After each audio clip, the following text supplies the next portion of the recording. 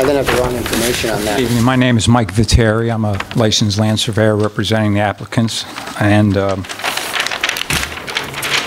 parcels in question are original lot, Mr. Romeo's, is 2.403 acres. Okay, it's 2. And Mr. and Mrs. Pasquarelli's lot, original lot, was 2.610 acres. Okay.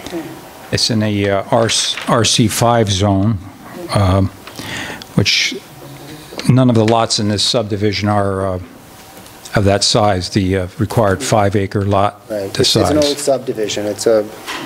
Which was done quite some time ago. Yes, it was 1973 subdivision. So 5 is the total of those lots. Correct.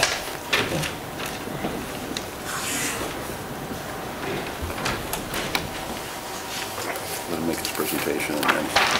Yeah.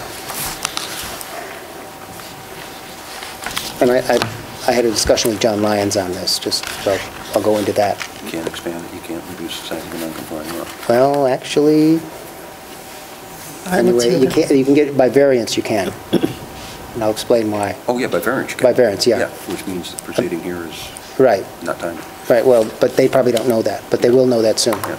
Okay. Yeah. Please continue, Okay. I'm sorry. This application actually involves a site plan review, a area variance, and a work variance within 100 feet of an existing stream. The site plan review will involve acceptance of a pool that has been constructed prior to the survey, which we found out that was near or over the property line. The intention is to move the property line so to include the pool deck, the berm, and proposed fencing and planting. The area variance will be an exchange of land of 0.118 acres, which the Pasquarellis will convey to Romeo. The stream variance also involves the existing house because it was built prior to this requirement. And so what we're looking for from the board at this point is just a preliminary acceptance of the lot line change, and we will move forward with the area variance and the site plan review and the stream 100-foot adjacent problem. Okay. I guess perhaps at this point I'll just give you an update on the discussion I had with John Lyons. John Lyons is the attorney for the planning board. Both of the lots are currently non-conforming. And through going through this process, one will be even more non-conforming since it's giving land to one of the others. And the planning board's not authorized to either create a non-conforming lot or increase non-conformity. But because the area and bulk regulation referred to, and let's say the 5-acre district is 5 acres, is actually in the zoning law, the Zoning Board of Appeals is authorized to give a variance to allow that greater non-conformity to be created on, I guess, Mr. Pasquarelli's lot.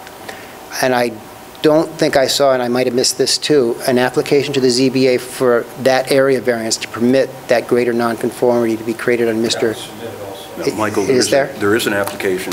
I thought it was setbacks that were applied for. There's a copy of an application that points out the current acreage and the proposed acreage.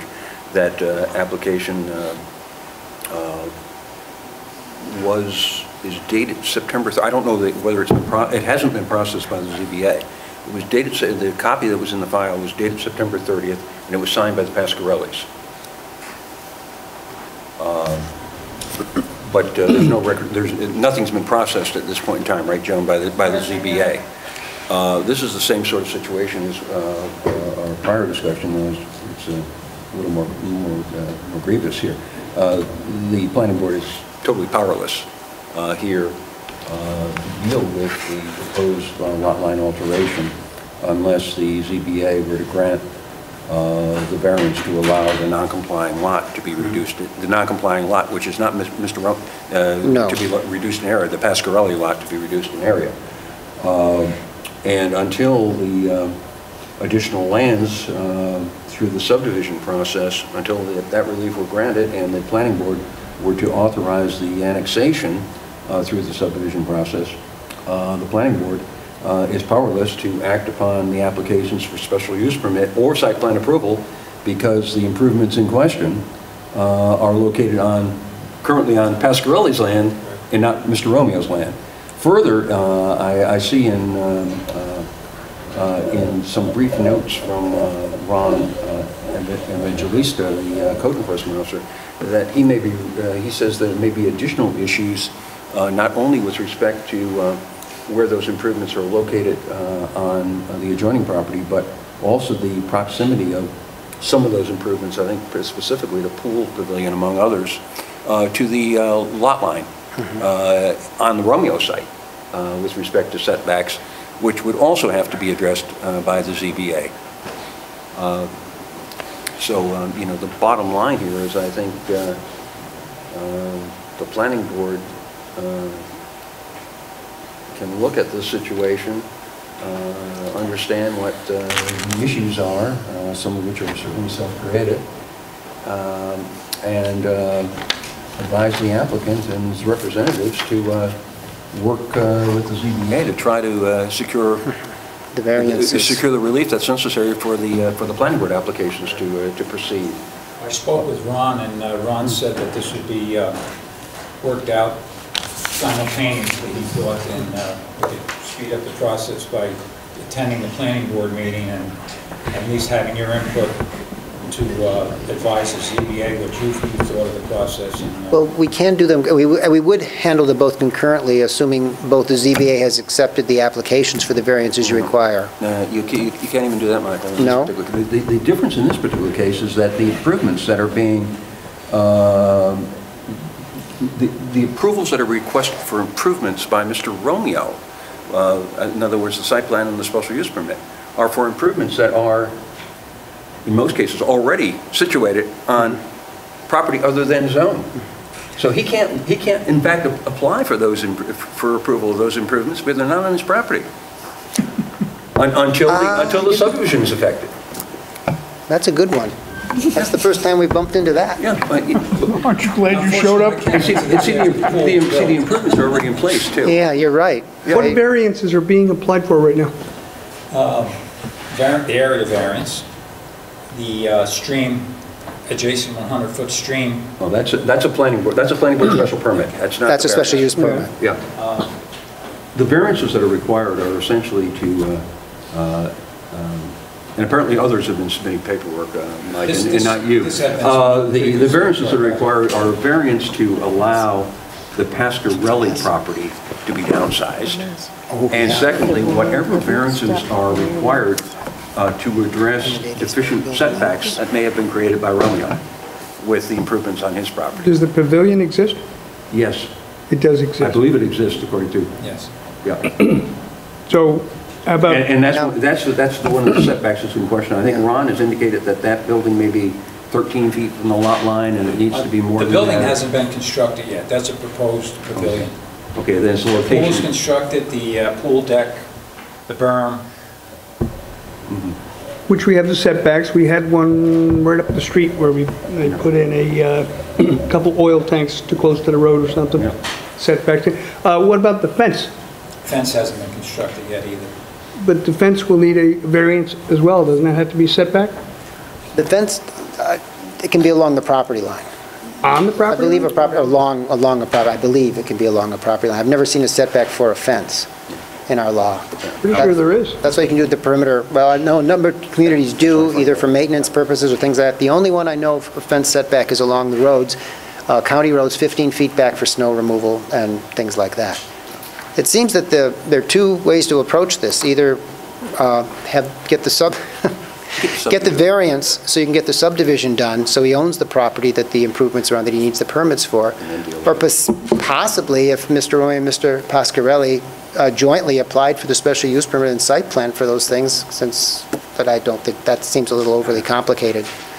It seems what they really have to do is somehow he's got to get control of the property. Control the property.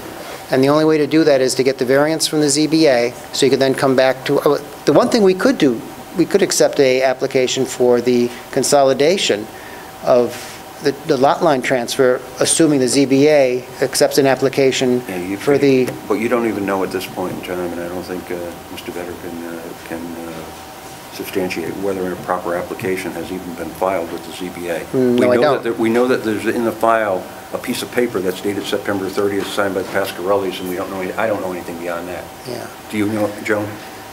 No. That was submitted.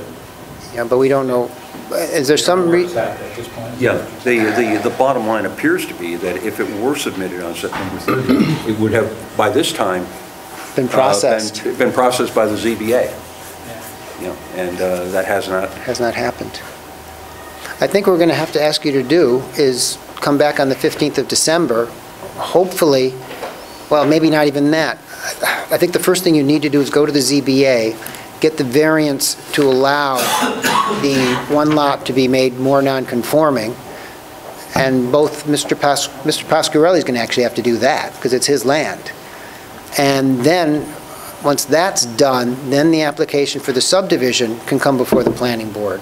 Once that lot line alteration takes place, and Mr. Romeo then owns the property, which has the improvements on it now, which are currently in violation, currently on his neighbor's property, then the planning board could accept an application for the special use permits and site plan to basically legitimize what he is doing. Also, at that time, you'd probably need further variances from the ZBA in terms of setbacks that you'd need to meet. Or modifications in the plan. Or, well, you can't. No, the plan can't be modified. Well, the plan might be able to be modified. I think you just indicate the pool pavilion, as a for instance, does not currently exist. So the That's plan could be modified with right. respect to the location of the pool pavilion to... But the pool's not going to move. No, the pool, well... Well, no, the pool's not going to move. So they'd be submitting a plan that basically said, there's a pool there, we're just going to alter the lot line, period, nothing else? Well, I think the first thing they have to do is at least get the subdivision process completed so that at least Mr. Romeo owns all the property that the existing improvements sit on, so that he can then apply for the special permit to allow him to have those there. Does it make any sense to have both the applicant and the neighbor do this jointly in front of the ZBA so that they can explain? Well, they're probably going to have, I think it's Mr. Pasquarelli who's going to have to apply for the variance to the ZBA because it's his lot that's going to get smaller. And that's the variance. Who would contact me that I'm on the agenda? What I would suggest you do is call tomorrow morning and ask to speak to the ZBA secretary, because she will be in tomorrow morning after 9 o'clock. And she can tell you what's happened to that. We can't. We don't know what they're doing. Well, we know what they're doing down there. We just don't. Yeah. But anyway, give her a call. She'll know what happened with that. She'll know what happened down there. Because that's the key. The planning board, as Art points out, and this is the first time I think we've faced this, we can't. That's why I submitted to the zoning board. Yeah. The materials that were, if these issues can be, again, if the subdivision matter can be taken care of. Yes. The rest of the materials submitted are adequate. We can move forward, from yeah. moving forward. But he just has to own all the property he's asking for permission to do things on, or permission to allow the things he's already done there to remain there, I guess is the way I should put it. And because of the configuration of these parcels, the normal solution in a case like this to avoid the need for variance, et cetera, that can't be applied, which is normally just an equal land swap between the parties, and therefore nobody becomes more non-conforming or less non-conforming. But it can't happen here in terms of, there's no way that Mr. Romeo can give the Pasquarellis an equivalent amount of land that's contiguous to theirs. Ask the embarrassing question. Unless he were to acquire a piece of the property to the rear. The one up in the front, all the way over to the driveway. Yeah. How did a building Yes. permit get issued? What? How did a building permit get issued? I have no idea. Something tells me it never wasn't issued. I'm not sure. What happened is when I was currently doing what I was doing these last months is when I first went and saw this on the property. And I could find no documentation permitting what I saw was there. So, I don't know. I There understand. was some type of site plan submitted prior to me getting involved with this. Yeah, when did they bring you in? And when did you become involved, if I could ask? September. Okay. September 9th is Yeah, Saturday. my visit there was, I think, in May or June. Yeah, So that that's prior to predates, yeah, predates your involvement. So I I guess think the question is, when actually was the pool installed? I don't know. All I know is when I was there, it was there with water in it. And the berm was there, so. How was the swim? Was it pretty good? I forgot my trunks, and I thought there might be certain obscenity laws I would otherwise violate, therefore I didn't. But I really think your next step is to call Brennan, who's the ZBA secretary, tomorrow morning and find out what happened with first of all, find out if they have Mr. Pasquarelli's letter, and actually what's in it, what he actually Well, I applied for. submitted everything. I'm representing Pasquarelli. Okay, okay. Excuse Yeah. me, Michael, I believe he just said that he submitted to the zoning board and the planning board at the same time. It would not have made it to a zoning board agenda yet. But he said the letter went on September 30th. He just said that he submitted to the planning board and zoning board at the same time. Oh. Yeah, the whole package was... Oh, you did, delivered. okay. Yeah, at the same time. Okay, then included in that package of information then is an application to the ZBA dated September 30th signed by the Pasquarellis. So that's included in that package. That was submitted to the planning Okay. board at planning board close of agenda and the zoning board at the same time. Okay, so okay. And that was for greater nonconformity on the Pasquarelli's lot? I would have to go forward, you have the entire packet there. I do? But what I'm saying to you is that the application for the zoning, for the ZBA was submitted to my office along with the planning board application. They were both submitted the same day. Okay, and I just want to know 2 what weeks ago. the application to the ZBA was asking for, because that's what we need to know. Actually, I wouldn't have it, I gave it to them. If I recall, Michael, the entry on page 1 of the application reads, lot line alteration or lot line revision, and then states the 2 acreages, existing and proposed. Technically, it's not the line alteration that's being approved by the ZBA. It doesn't change It's anything. the variance. No. It's a variance with No. respect to area. But it doesn't change. No, it doesn't change anything. I think the thing that needs to be done is a phone call downstairs.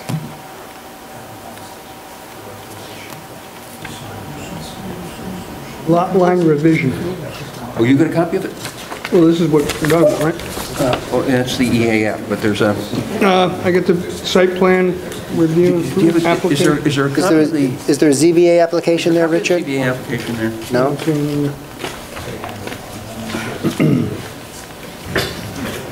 When does the zoning board actually meet? They're meeting Wednesday night in 2 nights. But if you're not on the agenda, But if you're not on the agenda, that's why I call them tomorrow morning. Call Brennan tomorrow morning downstairs. I'm guessing it says the same thing. The number is 876-6296. Okay, and ask her if the variance applications for Romeo and Pasquarelli are on the agenda. If they're not on the agenda, have they received them? And specifically, you want to know if the Pasquarelli application is to create a greater nonconformity on their existing lot, which is in service of what is then the Spread out, proposed lot right? line alteration with their neighbor, them giving some of their land, selling some of their land to their neighbor.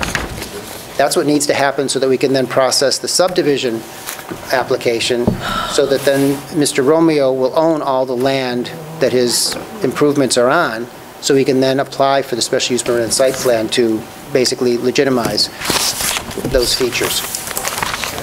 So, yeah, give Brennan a call tomorrow morning. Thank you. Yeah. All right.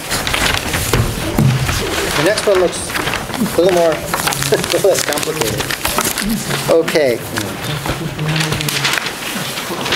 Linda Friedman, 12 Charles Street, special use permit and site plan. Conduct of sketch plan conference, initial presentation of applications for special use permit and site plan approval under Town Code Chapter 125 zoning for front porch modification to a single-family dwelling in the Rhinecliff Hamlet, Rhinecliff Overlay Districts, the Hudson River National Historic Landmarks District, and the town's LWRA, and lying within 1,000 feet of the Hudson River. Planning Board review for completeness and processing as may be timely under Town Code and seeker. Hi there. we don't have one of these. If you could tell us what you all want to do. It's hard. Well, they won't be able to hear you at home because of the microphone. My name is Linda Friedman from 15 Charles Street. And at the present time, we have a small balcony above our front porch.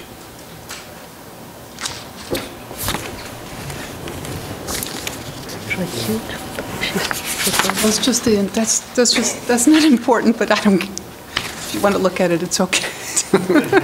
I do. Oh, it's okay. I'll probably go down the other end and get I don't it. mind. We'll send it back, Walls Richard. and things like We'll that. send it back.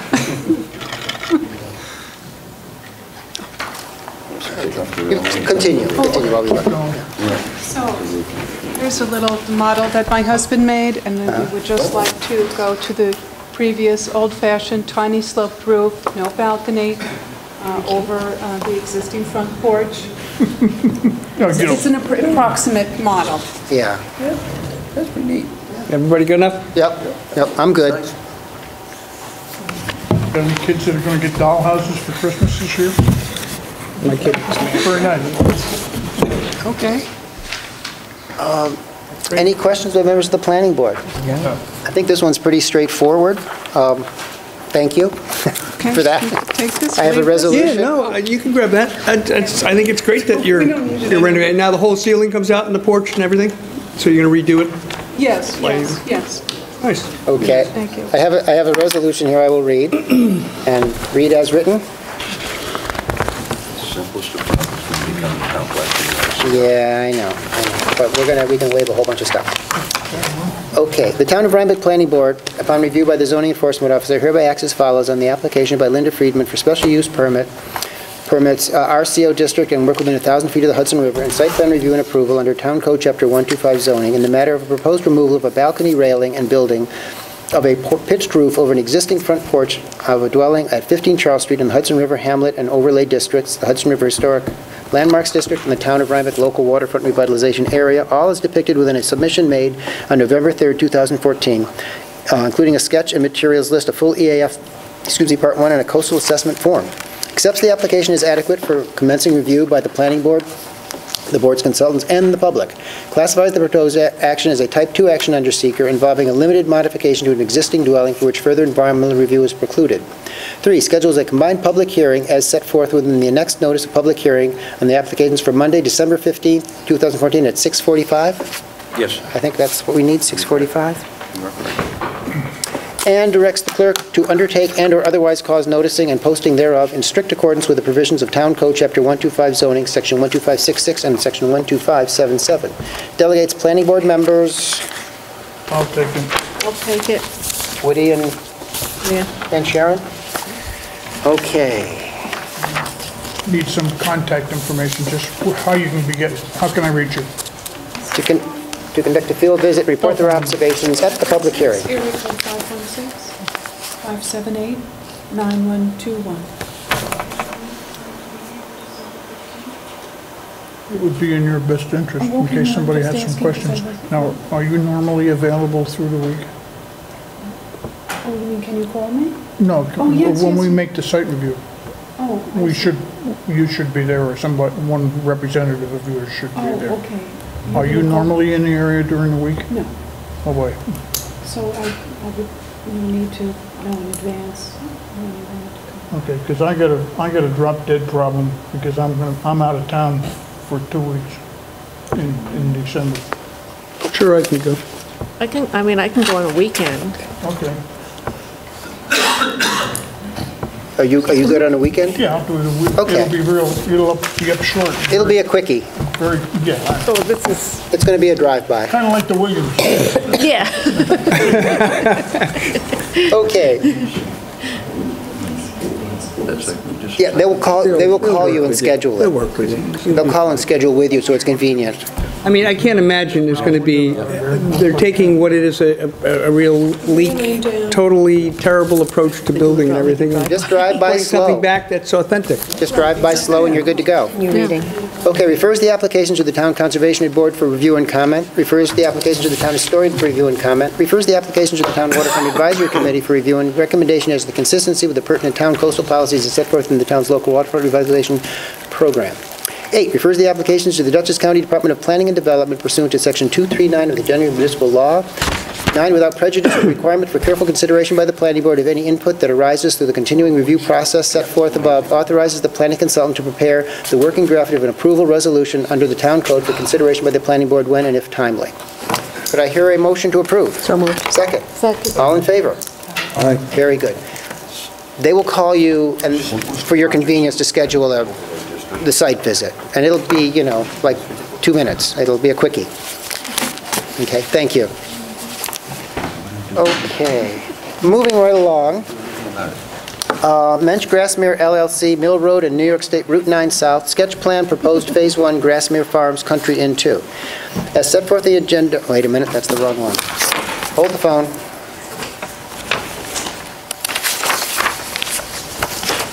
Okay.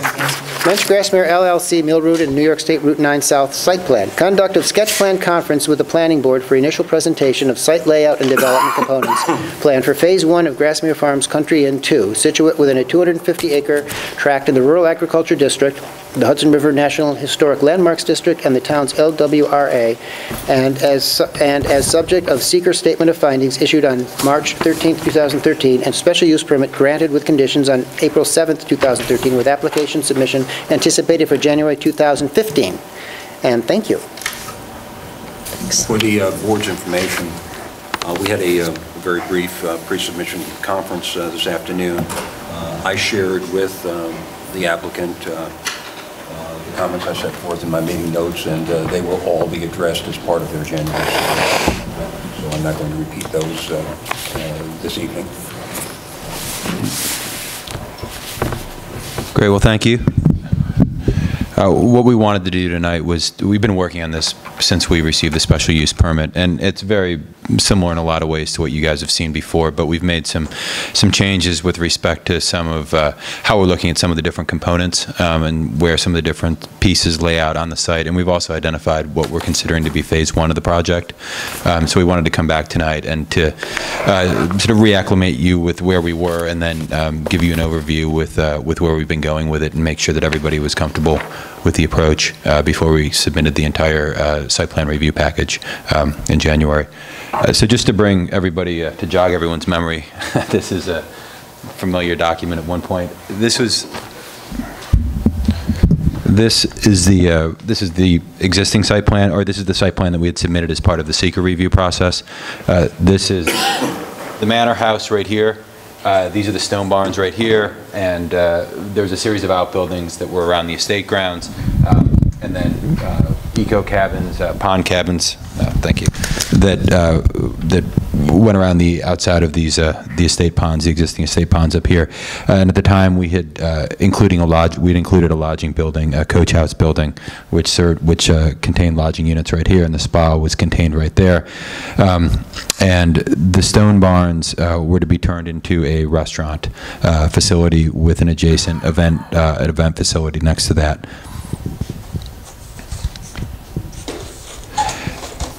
This here is what we're considering to be Phase 1 of the project, which includes about 75 lodging units. It's a similar layout in that there are a series of buildings that form in a certain way wings around the outside of the Grassmere property, or the estate grounds of the property. We've got an elevation illustration, which I'll show you in a second. But what we've done is we've really broken that down, and we've created a walled garden that runs around the outside of the estate grounds, and we're building these buildings actually within that construct right here. Do you have that, John? I'll start with that.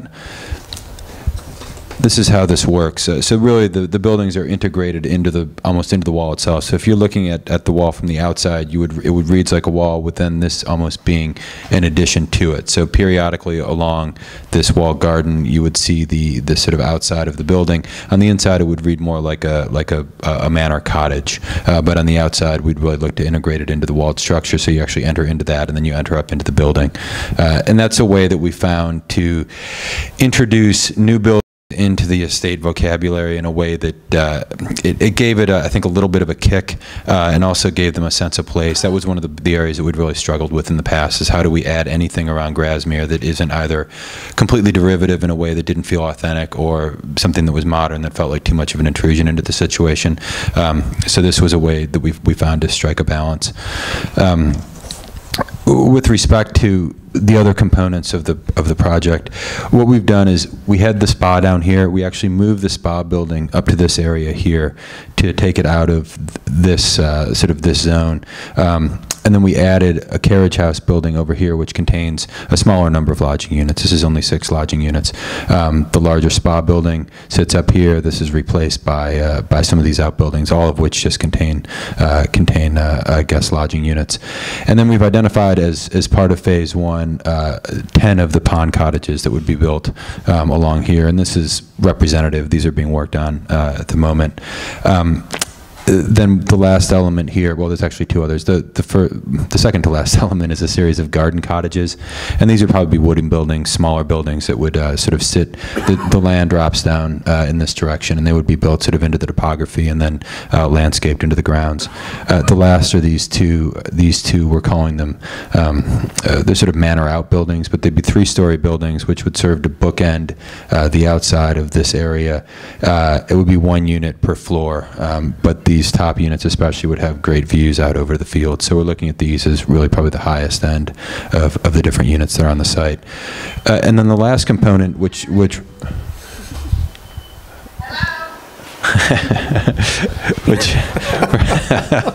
surprised it wasn't my phone, is the stone barns. And what we're doing with the stone barns as part of Phase 1 is just turning it into an event space.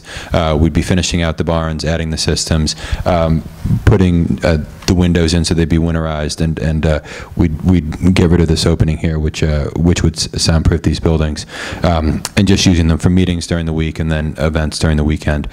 We wouldn't be building the 3rd entrance to the property because we wouldn't be using this as a public restaurant, which was the original plan. It would just be used as events. So all of the event traffic would then enter in off of Route 9 here into the property, and this would also contain all of the service and all of the staff entrances. And then the guest entrance only, this is the same as it has been. The guest entrance would be in here, and then the guests would exit out onto Route 9 this way. The only difference is that we're not adding this 3rd entrance and exit for the stone barns because we wouldn't be building the public restaurant.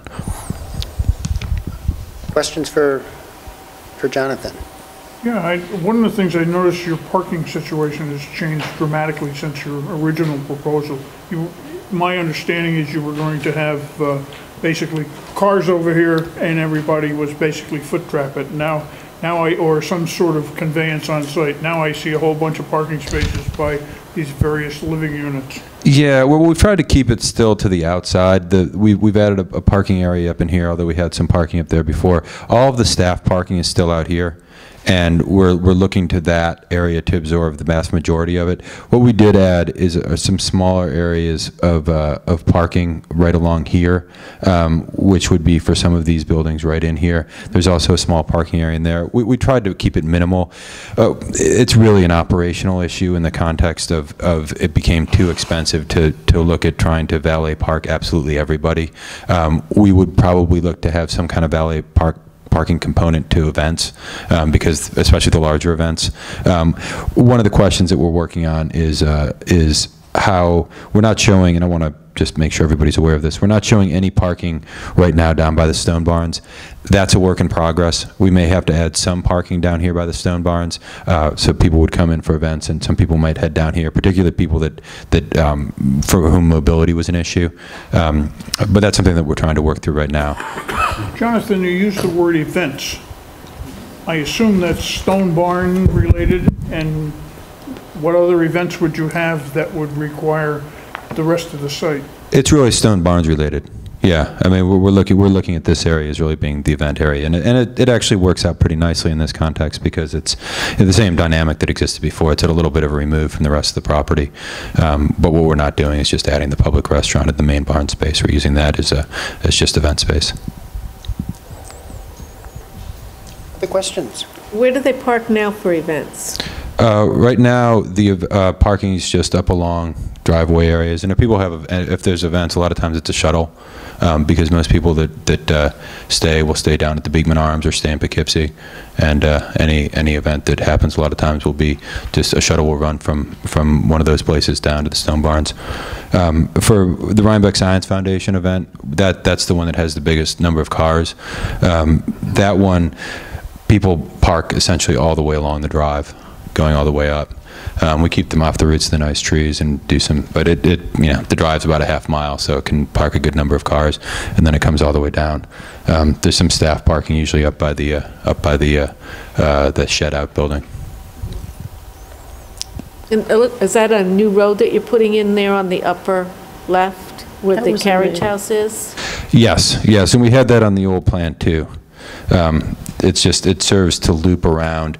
The idea is that, this is what we'd shown earlier. But with this, in this one, the parking was just one single row of it that went up. We moved it with the carriage house building, so it was back in a sort of more defined area. But the idea is that if somebody was leaving and was picking up their car in particular, they could come this way and then head around the outside and head out that way. I'm looking at the spa and the parking in the area of the spa. I think that, in my opinion, depending on how many people you have at that spa, that's a very small number. Yeah, I don't disagree with you. Up here on Route 9, that small one-building operation, there's cars parked all over the place. Yeah, and that's something that we're going to be looking at in more detail. This was sort of a placeholder. Okay. We have the ability, we have the extra parking here, so there is that. But I agree with you. That's something that we're going to want to take a look at. That's changed. I like that quad approach around the mansion. It's nice. Other College questions? out of it when you're done. Yeah, I know, right? We also still have the parking for here. I think these are all, Jonathan, I think these are all nice refinements. Thank you. I think, I know you've looked at it a million times, and you must be thinking there can't be more changes, but every time we look at it, I think it gets better and stronger. Thanks. Well, I'm sure we're not totally done yet, but I thought it was important. This is actually, especially around this area, this is the thing I've liked of everything that we've looked at. I like this far and away the most. So I think we're at the very least honing in on it, and hopefully we'll get there. Is there anything further you need for us before you're ready to prepare your actual application? No, I really wanted just to make sure that, as we're trying to sort of further define this, that we weren't looking at things and that we didn't miss something, that we weren't, then going to go down the road on something and then we wish we would have gotten some feedback earlier in the process.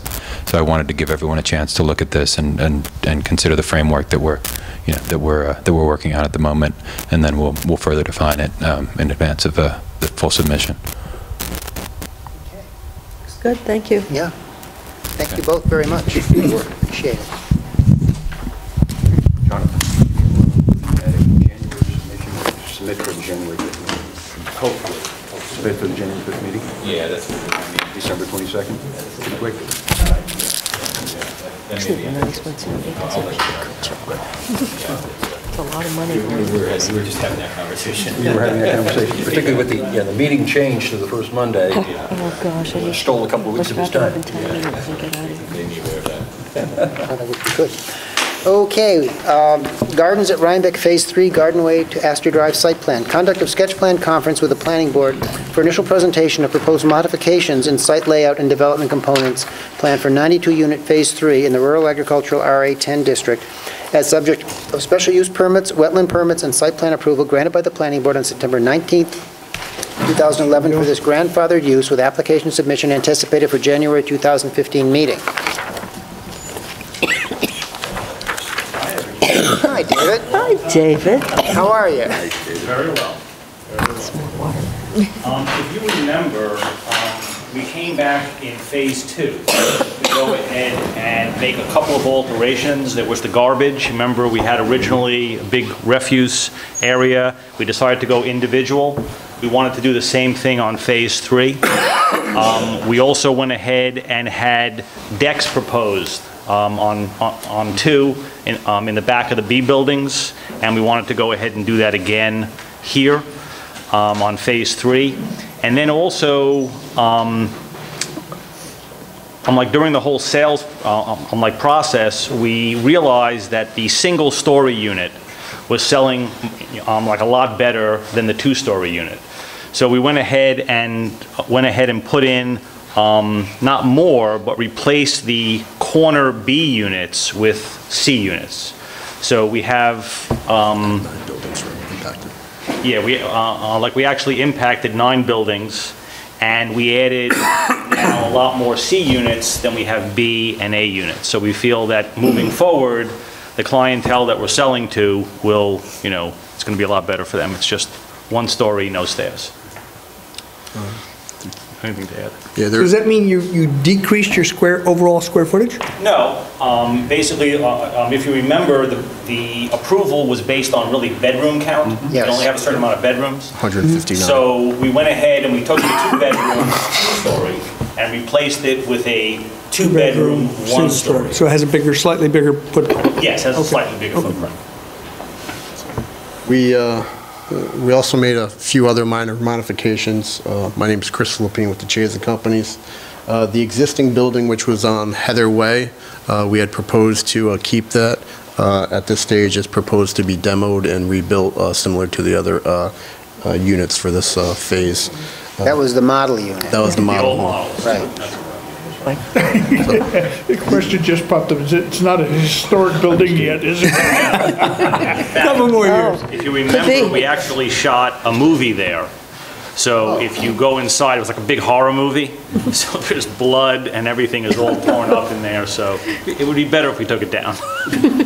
Not saleable as it is. Not as it is, no. People probably would have bought it. There were some issues about construction quality as well. It just doesn't pay. Yeah. Just doesn't pay to keep it. In accordance with the original ZBA resolution for the overall gardens at Rhinebeck Phase 3, in adding these additional C units, we maintained a 50-foot setback between all the buildings. So some of the buildings slightly shift, but we stayed within the overall limit of disturbance that was outlined as part of the original approval, so that we wouldn't impose upon the wetland permits that were issued for this project, both the special use permit and the town wetland permit.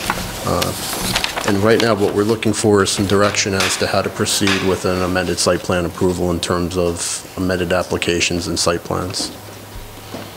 Basically, that's is what you're looking for, is to amend the site plan. If there's no additional intrusion into wetland buffers, anything like that, you don't need to amend your wetland permit. Obviously, the special use permit is grandfathered from the ZBA, so that's not an issue here either. I would think it's just an amended site plan. What do you think, Art? I think it's I agree, it's an amended site plan. The only thing I think you need to document, Chris, is the minor extent of additional impervious that's being created with going to those few retention units. I'm not sure if you're aware of the fact that the code enforcement officer has taken a quick look at the plan. Recognizes that this has been around for a while and he needs to get up to speed on the proposal.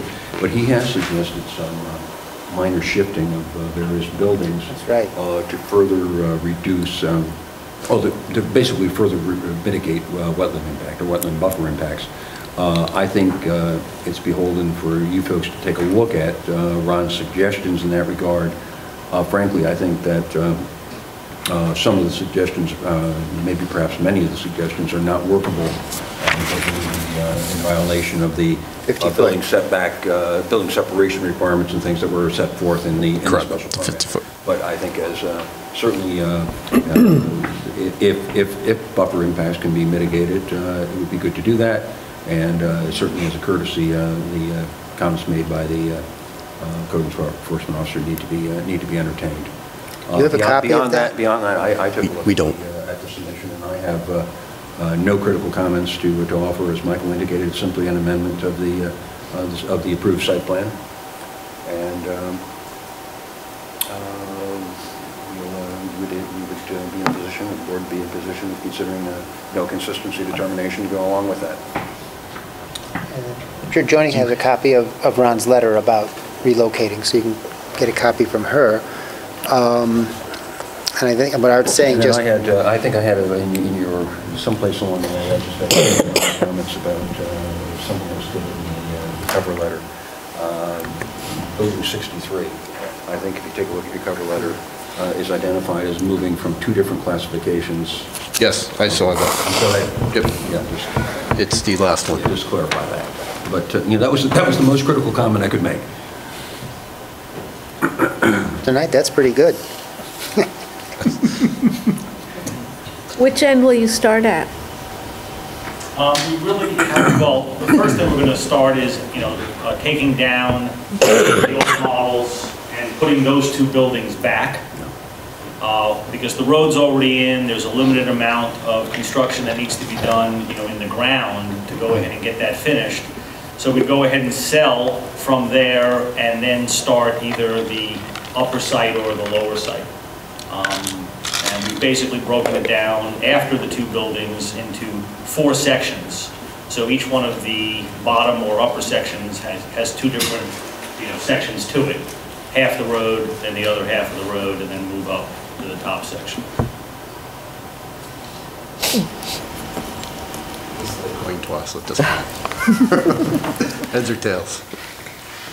So I guess understanding the process, then we would get a copy of both Art's and Ron's comments. Yes. We would revisit our site plan set to the extent that we can address the comments without incurring any more impact within the wetland buffer. Resubmit that to the planning board for consideration of an amended site plan approval. I think that's it. Well, thank you. Thank you. Very well. Can you email me a copy of the letter?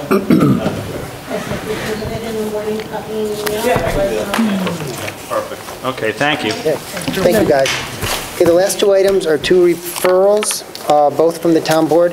The waterfront, Rhinecliff waterfront plant, Melody and Art and I sat down and talked with them earlier tonight.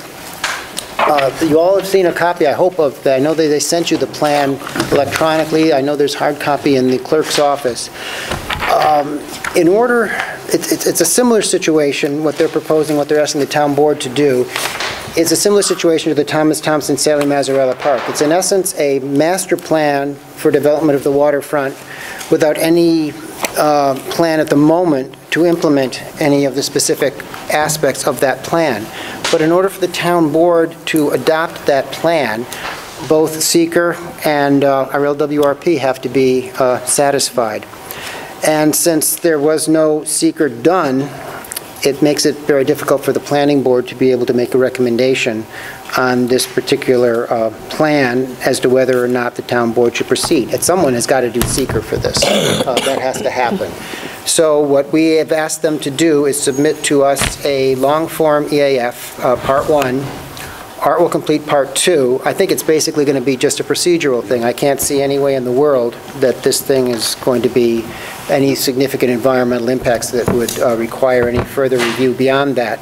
So that we're in a position, hopefully, to then recommend, when we recommend to the town board what to do with this, we can also recommend that they'll be lead agency under seeker to give it a negative declaration. We also want to circulate it, and Ryan, there's a copy of the plan in Joni's office for you to look at and for this WAC to do a consistency review of this as well, because that will also be required. And you'll then be also giving a recommendation to the town board on what to do with this in terms of the consistency of the WAC, as well as a CAB, you can also do that. So our hope is at our December 15th meeting to be able to put this all together, have a recommendation, and get it to the town board on what we feel they ought to do with this. I don't know if you have any questions about that. So, and it should be fairly straightforward. Looked at the plans, I think it's a great plan. I think if they can actually, over time implement it, I think it'll be terrific.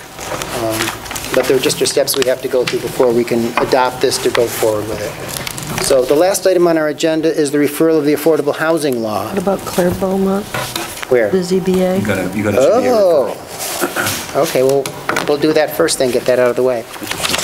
Yeah, okay, this is an application for an area variance to permit accessory structure within required front yard and reduction in front setback from 100 to 15 feet and side setback from 50 to 28 feet to permit installation of residential generator on a 1.05 parcel in the RC5 district. This is that little, if I recall, the Ann Drive is the one there by Camp Ramapo? Yep. Okay. So you know what the size of those lots are and whatnot. An important point that the applicant is making here from the ZBA is that location, the proposed location is mitigated visually by the presence of existing vegetation. So the only thing I've included in the draft recommendation, or additional I've included in the draft recommendation for the planning board would be that planning board recommends that the ZBA actually include in its approval some condition regarding the maintenance of that existing vegetation. Good because point. if that existing landscaping is removed, this thing is sitting right out astride the highway. All right, I have a resolution here that I'll read. The Town of Rhinebeck Planning Board has reviewed upon referral the application for area variance submitted by Claire Beaumont, Michael Conway, agent, ZBA case number 875, in the matter of the proposed location of an accessory structure being a residential generator within the required front yard and reduction in front setback from 100 feet to 15 feet and side setback from 50 feet to 28 feet on a 1.04 acre parcel at 5 Ann Drive in the rural countryside RC5 district, and comments as follows. 1, the planning board finds the proposed work to raise no significant planning, zoning, or environmental issues. 2, the planning board recommends the ZBA both consider the board's observations and additionally rely upon its own study of the facts in deciding this application in accordance with the criteria and procedures set forth at Town Code Chapter 125, Sections 125-124C and D, including due consideration of the input of neighboring property owners. 3, in so doing, the planning board recommends the ZBA require the existing landscape screening described in the application be retained or enhanced. Could I hear a motion to approve? Second. All in favor? Aye. Very good. Okay. The final, yes? For that we're done. No. Report on the affordable housing. Nice We're try. never done. We just take a break, but we're never done. So, what we did at our special meeting on November 3rd, we had a special meeting with members of the Open Space Affordable Housing Committee to present to us the draft affordable housing law. And we did that in concert with the town board referring to us that law as required under town zoning code for amendments to the zoning code. I believe that this is being proposed as an amendment to the zoning code and not a standalone law. That's my understanding, which is why it came to us under that 60-day requirement that we report back to them. At our meeting on November 3rd, I took notes, and I thank the members who helped me try to get them all together and sent them around to you. Those are the minutes of that meeting. What I did today was I just tried to take those minutes and put them into some form of a discussion document for us to discuss and go over tonight so that we can, because I believe tonight is the last opportunity we have to make a recommendation to the town board before the 60 days is up, unless we were to schedule another meeting, which I know we very much do not wish to do. So, the first part of this, the first 6 items were just observations from the discussion with the Open Space and Affordable Housing Committee. The other items, 1 through 4, were things that we had discussed at that meeting and that were in those minutes, and the number 5 is something I was reading through the existing zoning law and the provisions under the affordable housing portion of that in section 12563D5, which goes into the density bonus section. And in reading that, it seems to me, and I have it here and anyone wants to look at it, that the intent was that if we give a density bonus to any builder, it's expected that that builder will provide the affordable units within that development that they're proposing. There are other aspects of our zoning law which speak to the inclusionary nature of how these units are supposed to be throughout the community, not just set aside somewhere, which is what we certainly tried to do with the gardens. We had copies of this. Yes. Sure. All the planning board members should have copies. Do you have copies? I don't have a copy. I think Joni handed them out to Do I everyone. have one in here somewhere? You should have one. Because I know Joni did hand them out.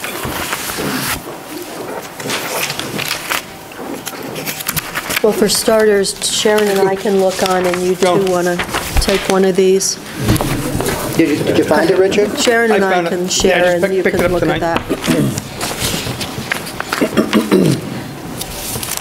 All right, I'll go over these recommendations that we came up with at our meeting on the 3rd. The first, an effort should be made to ensure that the draft law is consistent with the town's zoning law. There were some inconsistencies in terms of use of language, things of that sort. If it's going to be in the zoning law, we want to make sure that they're consistent, that we don't run into areas where one part of the law contradicts another. Number 2, we discussed commercial development should be required to meet an affordable housing obligation. It was agreed that commercial development is the major component of development activities in the town, and any effort to raise sufficient funds to undertake affordable housing initiatives will not succeed if restricted to residential development in the town. And that was one thing I think that we wanted to discuss tonight. I know a number of us feel feel strongly about that. Others may feel differently. If we could, I'd like to have especially this, I got a copy of those minutes, and that was an issue that Joe and I have talked about, and I think it really needs some clarification, because the way that, we certainly presented in the minutes, and I think the way that conversation went made it seem as if that was the takeaway, there was some pieces of this that weren't being understood, and we'd like to have the chance to just explain why we actually feel that what we are proposing does meet these kind of obligations. Or not obligations, but these kind of goals. Okay, well, it's really up to the planning board. It's not a public hearing. That's what we had at the November 3rd meeting to discuss with you, and this is what we came away with. But I have no objection to working with the members, with Joe and Jonathan. It's really up to the board as a whole, I think. I'd like to hear it, just because it was a big issue, and if you can shed some light on that and make us all realize how this will be funded and what our goals are to getting there, that's all I need to know. Okay. That it's feasible, and I think that was our question. I don't need to be part of this discussion. No. I'm not part of it, I don't need to be part of this discussion, that's why I'm... Yeah. And I know you're feeling a take my little cold. under the weather and go home. Well, I want to start by saying one thing. This all started in the context of the gardens. And the first thing that the gardens contribution to what we have is a sort of initial trust fund. We've got about $300,000 that we have available right now that we can work with to provide workforce housing in Rhinebeck. We took a look at how many houses we built last year. It was 7, I think, was the total number of building permits. So to me, that in the course of, 3 years, that's, if we're trying to meet a goal, that's 2 houses in 3 years. That's the kind of goal that we're looking at. And the cost of providing an affordable house is not the cost of building a new house. It's the cost between what a house could be either built or purchased for and what it would be sold for under a workforce housing program. So it's really just a spread. And when we went through this process with the gardens, it was around $30,000. So that stockpile of money that we have can go to buy a good number of houses, and that will carry us to some degree, that will carry us sort of a good deal into the future, just as a starting place, before anything else happens.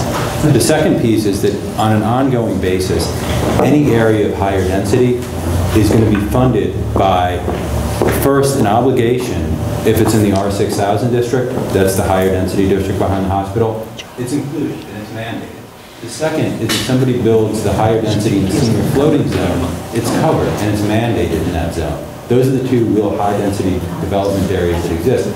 The third is that if it happens as part of a larger development, meaning 10 houses or more, somebody in all likelihood that would do a development of that size would take advantage of the density bonus program. That density bonus program, the money that is received through that program is more than adequate to cover the workforce housing costs for that development. And just by way of an example, so everybody understands the math of this thing, if somebody were to build, say, 20 houses, they're 4,000 square feet each, just to keep the math easy because it's 25 cents a foot, every one of those houses would then provide $1,000 for the workforce housing program. There'd be 20 houses, that's $20,000. Take a look at the density bonus program. 4,000 square foot houses there would be 3 of them. 15% is what we reduced it to, actually at the request of some members of the planning board. We had originally, we talked about more to raise more money, but those 3 houses would generate $60,000 in fees that would go towards the workforce housing program. So 3 houses, $60,000. In that context, we have 20 houses, we've got $80,000 in total. That covers the spread between the cost to buy a house or build a house and what it would be sold for under the workforce housing program based on the experience that we had at the Gardens. So in all of those situations, that 10% goal is being met. Where we would have a shortfall is in the context of individual single-family houses that are just built by a single one-off buyer. There's not that many of them. We've covered anything that would happen on a larger scale. So in terms of any shortfall that might exist in terms of individual single-family houses, that's part of what we're looking to this kitty to help provide a mechanism to fund. And in part, this is not forever. We took a look at a lot of different options that had to do with taking a look at how can we possibly add some density in some of these areas. What we're being told very clearly from Dutchess County is that, Dutchess County Planning, is that what we're up against is a self-created problem. Right? The town passed zoning that dramatically decreased the amount of density. That's made it very hard to build housing in a way that's not just affordable under the workforce housing program, it's affordable to anybody, you know, that's on a market rate basis. I mean, you can only build stuff at a huge cost. That's the problem, right?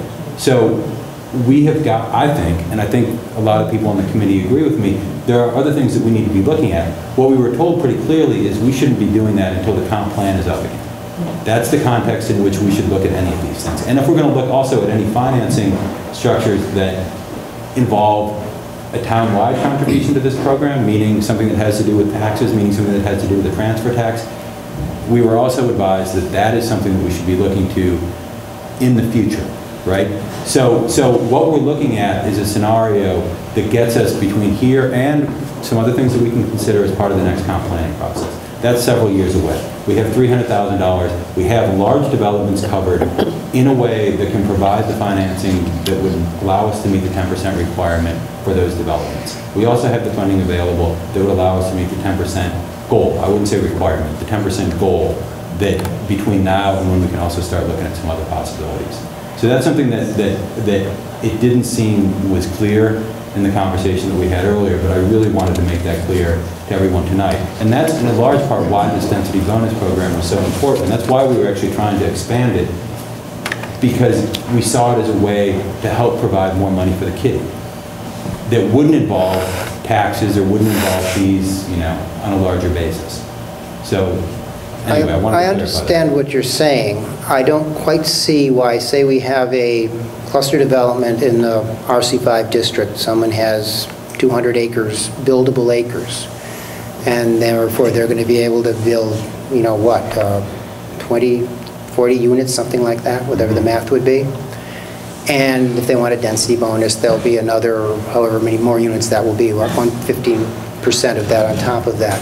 I don't see why collecting money from that person rather than requiring that within that development, it's going to be clustered, it's going to have central water and sewer, something like that. You're not going to be able to do well separation, septic, things like that for each unit. Why it is not more beneficial to have them build and designate the affordable units within that unit than create some other process of taking money from them to do it, which may or may not actually be enough, depending on whatever the fee is. If you require them to build it, and they're building that many units, we want inclusionary units, so we would like to see them in a development like that. Why that is not a more straightforward and simple process than going through some more complicated mathematical process of trying to raise money when you have the developer right there, the builder, building of scale. Obviously, builders know the more units they build, the cheaper it is to build them. They're going to have all the different facilities there to do it. Frankly, I don't see why using a fee-based schedule is superior to requiring that within a situation like that, they don't build the units. The key to understanding this is that right now, it costs a lot more to build than somebody can even sell something for. And under any of the sort of zoning that's outside of the R6000 or possibly that senior housing floating zone. Right, so you're looking at, I mean, building housing right now is a money-losing proposition, right? So you got to understand that as a starting point. And that's something that we really spend a lot of time trying to get our hands around, right? So how do you do it? And a large part of that reason is that the zoning density is so limited. So the cost per unit becomes very, very high. So we're asking somebody to build something at a cost in which the spread between what it can be built for and what it would be sold for under an affordable housing program is big. And it's much, much more significant than it is in the context of buying an existing house and putting it in, as part of the workforce housing program. There's also the ability, if we have the fees, to buy something that would probably be closer to the village. That's some of what we're looking at, closer to transportation. That, to us, the ability to buy something much more cost effectively seems to us to be a much more reasonable approach to take than trying to mandate something that somebody simply can't comply with economically. That's where we're coming from. And I understand the idea that in an abstract world, that, I hear where you're going with it. The problem is when you look at it in terms of what the economic reality is, it doesn't work. And we're trying to create a law. We don't want to pass a law that we really feel nobody would be able to comply with because they simply can't. It comes on top then of every other law that's been passed, and it becomes a situation in which, okay, you can pass legislation that say that, pigs should fly to the moon. They're not gonna. If passing legislation that isn't economically feasible, it doesn't make any sense. Well, it doesn't make any sense to me, quite honestly, Jonathan, if a developer who's building 30, 40, 50 units or something can't afford to build the affordable units within that development, I don't see how the money raised through this fund is going to be sufficient to subsidize purchase of units within that development to make them affordable to meet the... It wouldn't be purchased within that development. In a scenario where you have 40 units going up, if they're $800,000 a piece, what is an affordable housing unit going to cost someone? Then they're going to have to build something that's less than $800,000 a piece. The whole idea defeats the whole development. I have a high-end housing which people want, and now all of a sudden they're going to put a $100,000 unit on the end? Well, that's what's required, or they can build it somewhere else. I don't agree with that. But that's unrealistic. That's not realistic. The city of New York is going through that with this one high-rise down here where they decided to put a separate entrance in for the affordable housing thing, and they have a riot on their hands. What do you mean I can't walk in the front door? I think it's feasible to offer affordable housing without it having to be smack in the middle of this new complex. It's just a matter of how do you do it, that's all. So how do you fund it and how do you do it? Where are you going to, exactly, where are you going to put it? I have not seen an implementation plan to show me where it's going to happen. One of the big points someone brought up last time was the transportation factor. Thinking workforce, labor force, housing. Some people don't drive. Some people want access to public transportation and everything, and that is going to be towards the center, the village, as opposed to somewhere like out at the rock ledge there. But that's what I want, Richard, that's what I want to see. I want to see some sort of implementation plan that tells me where this is going to happen. Right now, we're talking about raising money, we're talking about having a kitty of money, but at least I have not seen any description of where it's going to go, how it's going to go, how you're going to go about going about buying these, where you're even looking at. It seems to me before you start raising money for something, you have to have some idea what you're going to spend it on. It's going to be a moving target, though. I mean, it's going to be But don't you think you should have to have some idea first of where you're going to move towards before you start raising money for it? I mean, don't you think they've said a couple times that the goal is to possibly take and renovate and purchase and rent, because the renting seems to be a much more, an easier way I assume it probably is. I'd like to know where. I'd like to have at least some idea of where. You've got to start someplace. Yes, you do, and to start someplace. Can I finish the sentence? Actually, Joe, I'm the chairman of this committee, so if you wish to speak, yes, you can be recognized. I was speaking at that point. Yes, you have to start someplace. What I'd like to see is where you're going to start. And just raising money, to me, is not where you're going to start. Everything else we've done in this community, we have had plans, such as we're doing for the Rhinecliff waterfront. They don't know where they're going to do it. They don't know where the money's going to come from. They have the plan first. The Thompson-Mazzarella Park had the plan first. Now we're going to try to raise the money. Everything we try to do, we at least have some idea, some plan of how we're going to do it and where we're going to do it before we start asking people to give money to it. That's what I'm asking for, and I don't see that here.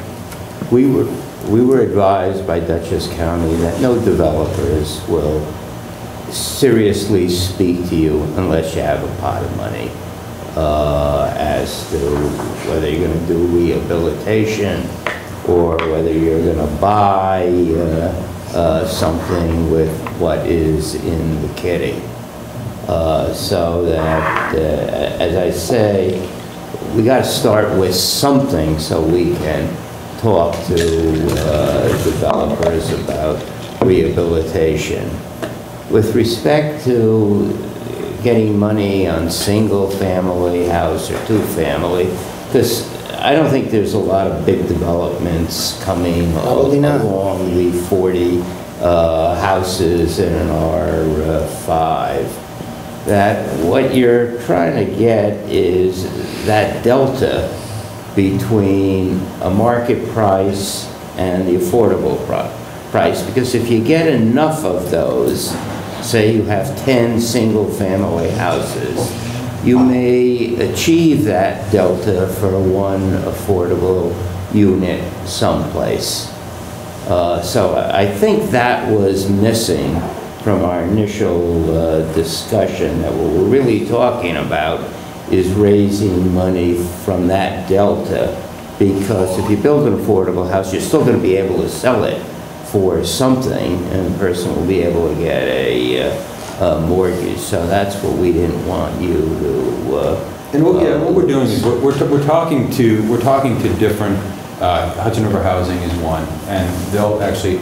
We've been advised that the town should not own the property, but we can work with a private, non-for-profit group that would own and manage the property.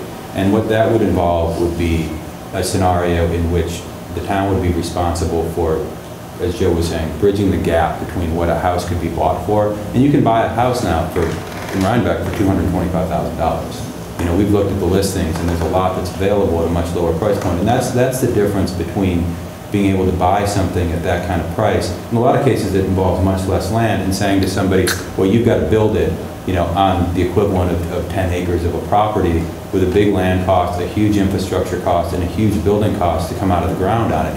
Where you get into that stuff, and it's not buying a house for $250,000, it's building a house in which building costs are more than $500,000. And that's where it starts to feel like it's not fair to ask somebody to go and do that and subsidize that big of a gap. Well, when as a committee and as a town, we could make a purchase on something that's much less expensive and then just bridge that gap between what that purchase price would be and what that unit would be worth under our program. Well, then there would be 2 points I would make. First of all, the garden came to us offering to do the affordable housing. We didn't have to go to them. They volunteered to do that. So, yeah, there are developers out there who are more than willing to do that. And the one big development we now have, well, what other big developments have we had in the last 10 years here? That's the only one, and they volunteered to do that. The second thing is, if you're not talking about a kitty of money, it seems to me we've all agreed, I think, that commercial development really is the major development engine in this community, and it's probably likely to stay that way. To not include them in raising these funds seems to me to be irresponsible, because obviously housing prices are going to go up. If you're going to buy houses to rehabilitate them, that's not always as inexpensive as starting from scratch. Some houses need a great deal more work to bring them up to code, given when they were built. So not including commercial seems to me to be a mistake, because you're not going to raise the money. But we're talking about, let's talk about things one at a time. The first point, though, in terms of the gardens is built in a very high density area, right? That is the equivalent of our R6000. That's the equivalent of the senior housing floating zone. In both of anything that's like the gardens, those are the only examples that are like the gardens. Everything else is very low density. So we're talking about apples to oranges in the context of the gardens in 5-acre, 10-acre, 20-acre districts. In the areas that are high density, we mandate it. We say that not only do you have to build it on site, you've got to build it. It's not an option. So in anything that's like the gardens, we require. And to compare the gardens, you know, in the gardens they can do it, well, that means in a 20-acre district they can do it. You know, totally and utterly different sets of scenarios. And commercial, you know, the concern that we've had was a couple things. I mean, and I feel myself like I'm conflicted on this. So I really don't want to.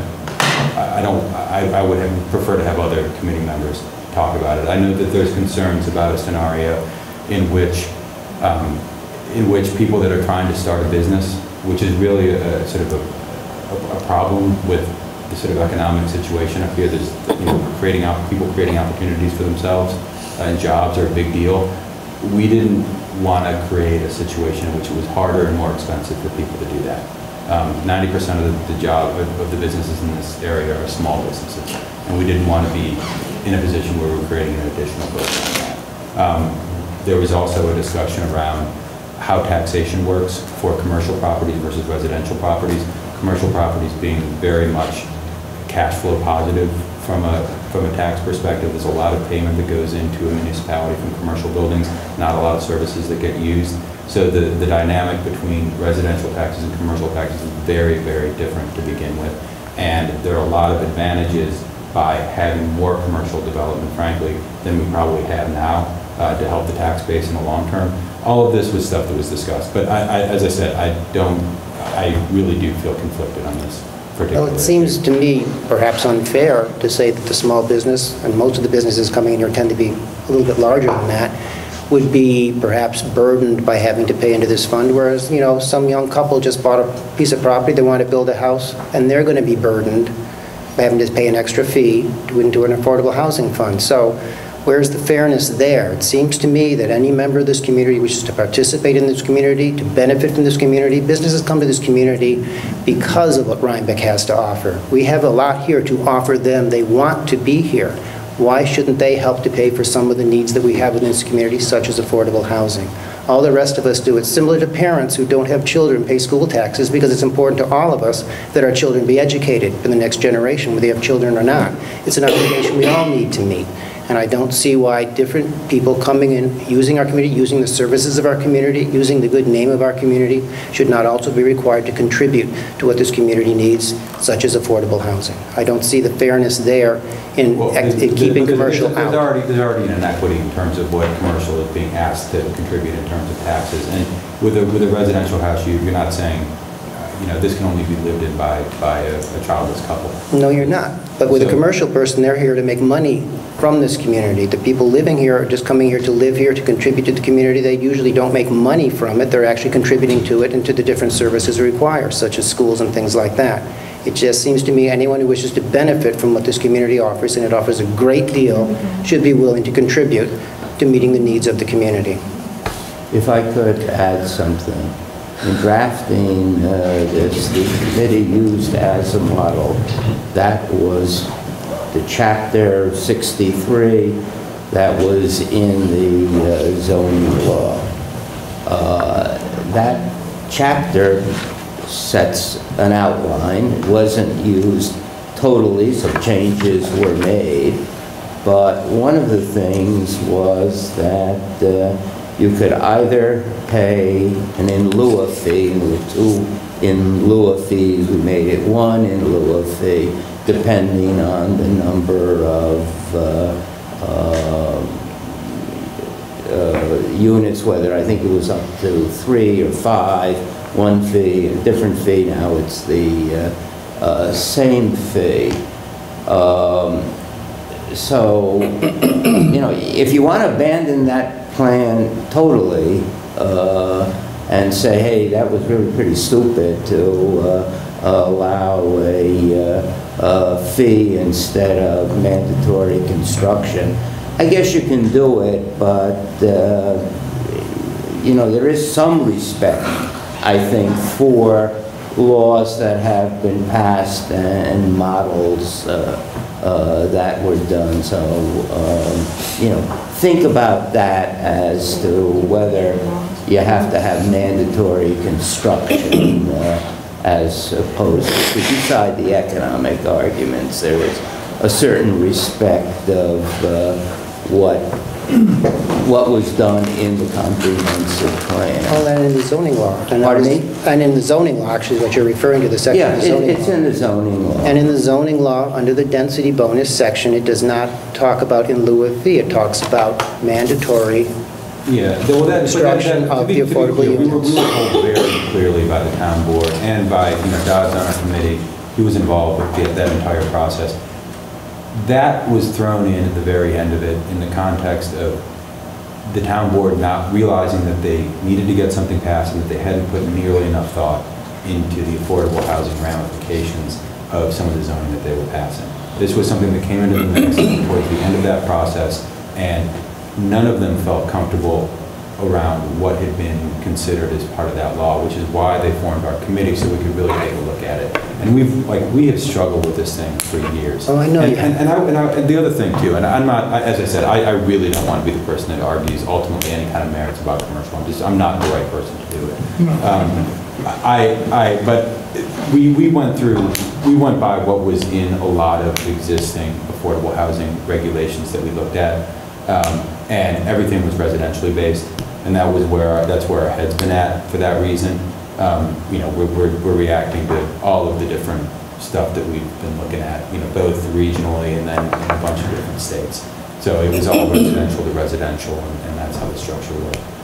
So we haven't, that hadn't been something. I don't think the gardens is really an appropriate model for us to even look at, though, because we had, so many things went on. They wanted to go in there and they get their money. The town wanted to get rid of that blight. Yeah. The town passed a local law to accommodate them, to say we went from 3,000 down to 1,000 per unit because they had existing recreational facilities on site.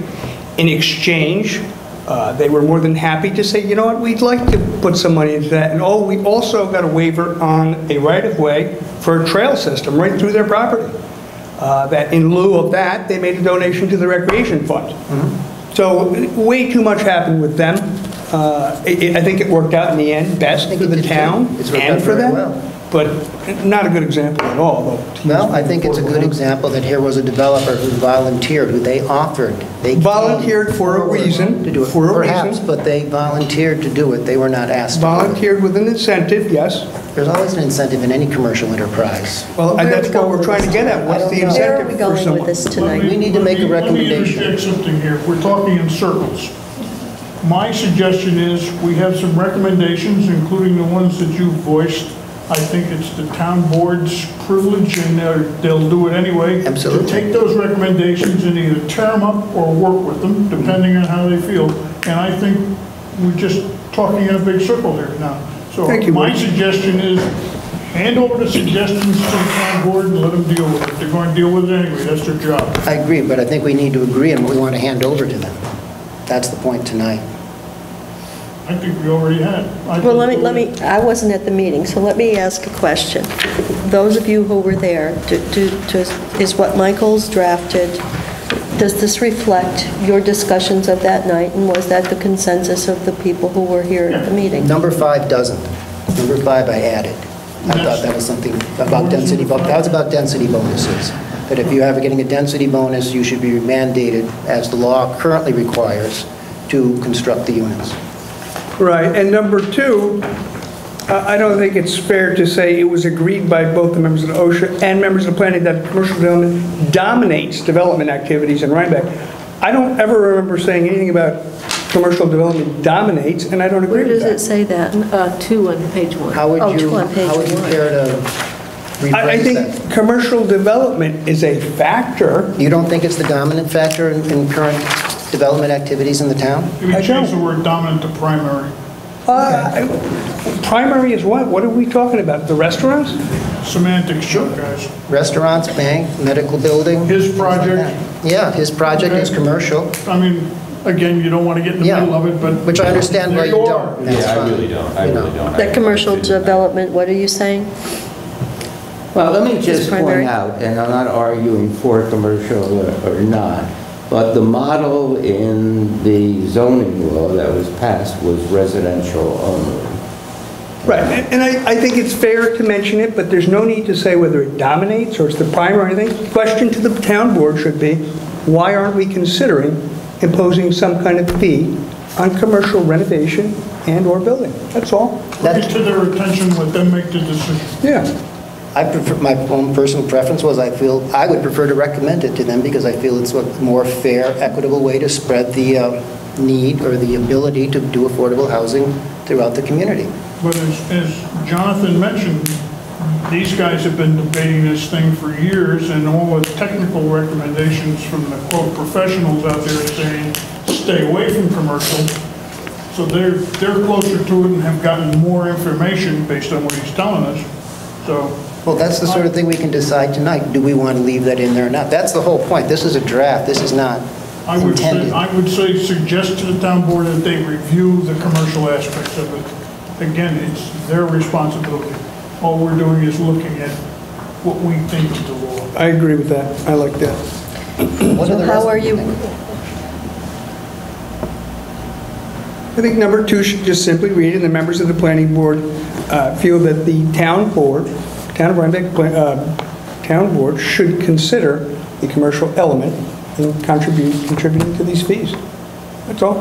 And we let them deal with it. that is number 2 on page, that's number 2 on page 1? Number 2 on page 1. All right, so you're suggesting striking from "it was agreed by both members" out and inserting your comments?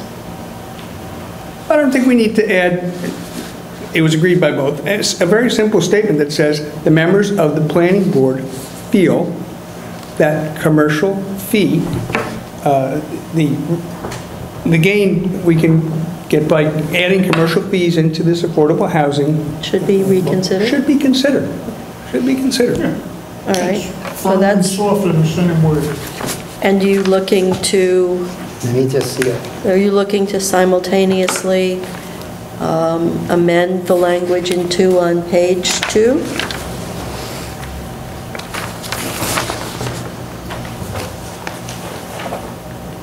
I heard you questioning whether it was agreed that commercial development is the major component. Did I hear you say that earlier? That's correct. Okay, so Unless someone wants to offer me some so you're hard numbers. suggesting a reworking of that as well, that,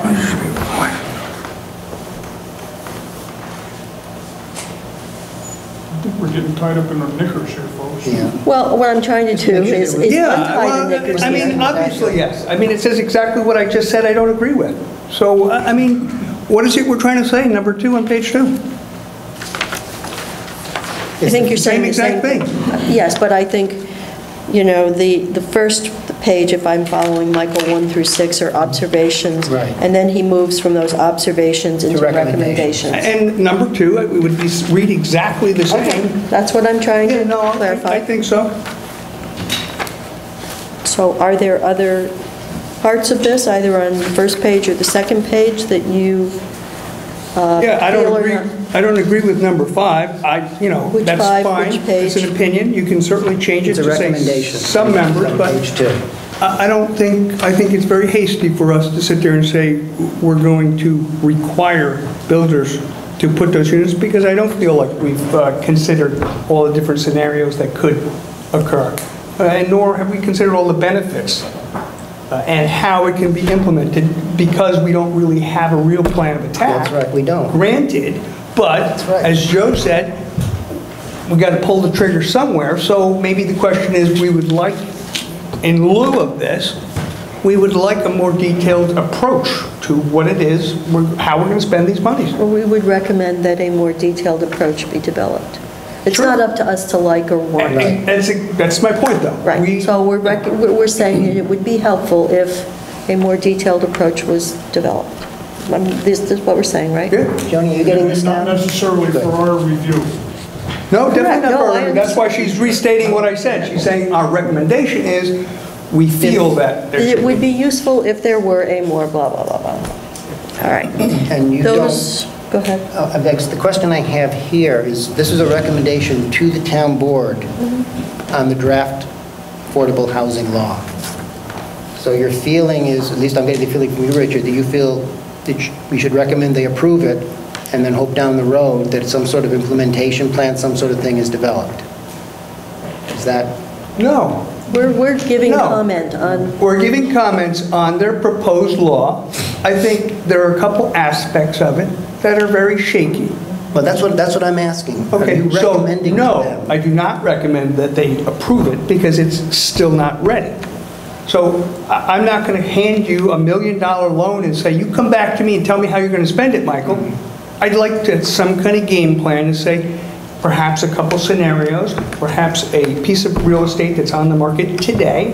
What could we do and how would we implement those monies? And how would we go about, how many families could that set up? And that money came from where? So we feel like we have that balance with affordable housing. So in other words, you and I actually agree on the point that we need to see something specific about how this plan is going to go forward before we're comfortable with approving something that's going to raising money. And again, it's just, we're not approving anything. Well, We're just giving our recommending. But let me... Our recommendation is... Do we have a time ticking on this? Yes, we do. I think this is our last opportunity. And this is our last opportunity to clarify what we're saying back. We're obligated to respond to them in a timely fashion. Correct.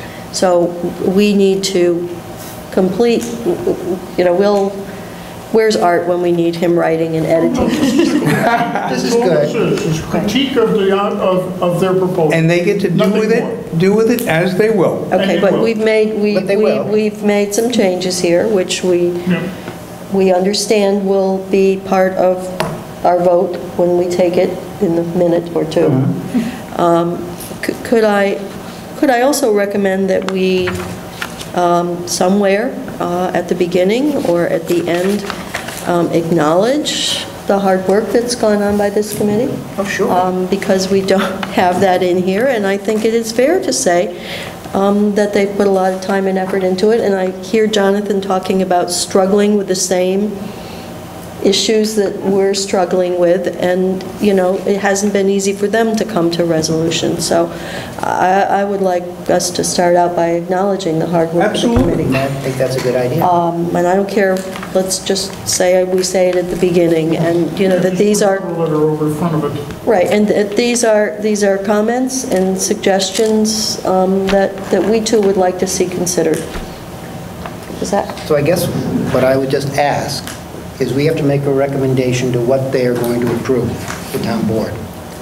Are we saying that we feel these following things should be looked at and considered prior to and potentially amend this draft law before it's adopted by the town board? I think we're recommending that the town board take a look at these issues we've raised, and then they will make their own determination. Yeah, I don't feel we have the need to recommend anything officially. I think we need to make some comments. Actually, we say these are comments. Richard, we actually do have to do it officially. It's required by the law. No, but we can make these recommendations. We're not recommending that they adopt or not adopt as written. We're saying this is our review, and these are the recommendations we're making back. Is that correct? That sounds like what you're going for. So in other words, we're not really giving a recommendation on the law itself, whether we feel it should be adopted or not adopted. So, I don't understand the problem. I mean, I just want to understand that that's what we're doing. We don't have to respond to them at all. Well, if we don't respond to them, then it is taken as a recommendation to adopt the law. Yeah, no, I remember the way some of our crazy laws written. So that is what that recommendation is. Then we are recommending they adopt the law as presented to us. We're going in the circles again.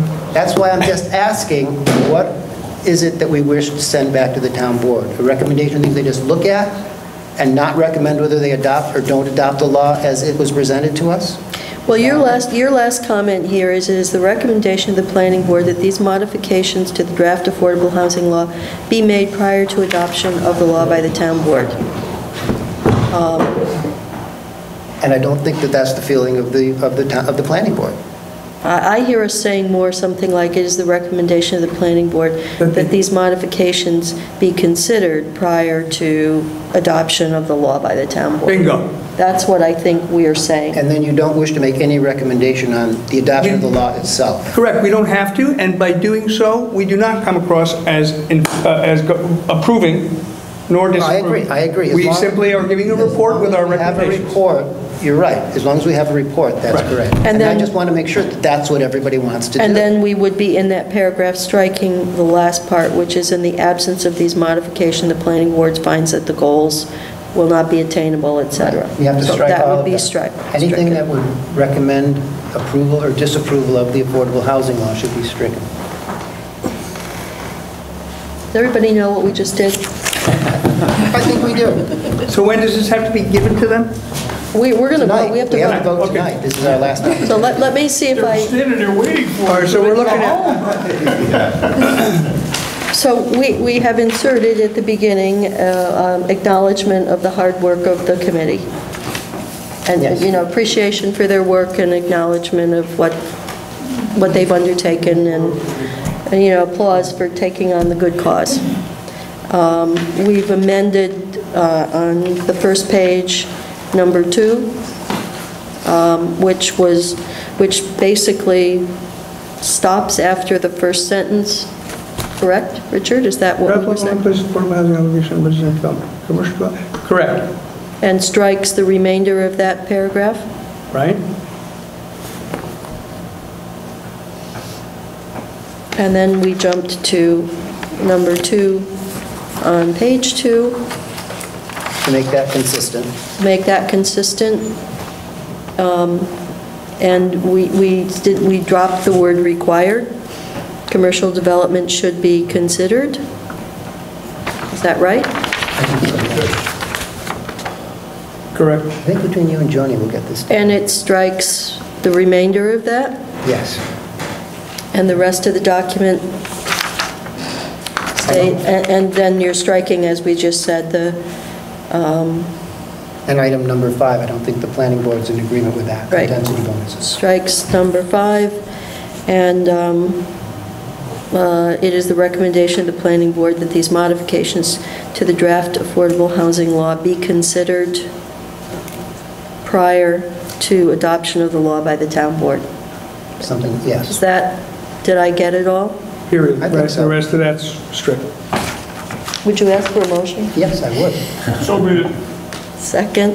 Any further discussion? I suppose I should poll the board? Poll the board. Richard? Aye. Woody? Aye. Sharon? Aye. Melody? Aye. And I'll vote aye. Thank you. All right. Now that we thoroughly confused you. Thank you for staying. Oh, yeah, I enjoyed that one point, and I really just want to be clear that, especially the how do you meet this thing in terms of costs, and that's the stuff we spent a lot of time looking at. It's a tricky number. No, I don't doubt it for a minute. I don't doubt it for a I minute. think, as we were working through the historic preservation draft, we tried to create some scenarios that people could understand how it would work, and, maybe that's an approach you can also consider. Yeah. Oh, did I have a motion to adjourn? Second. Okay, we're adjourned. Thank you, Fred.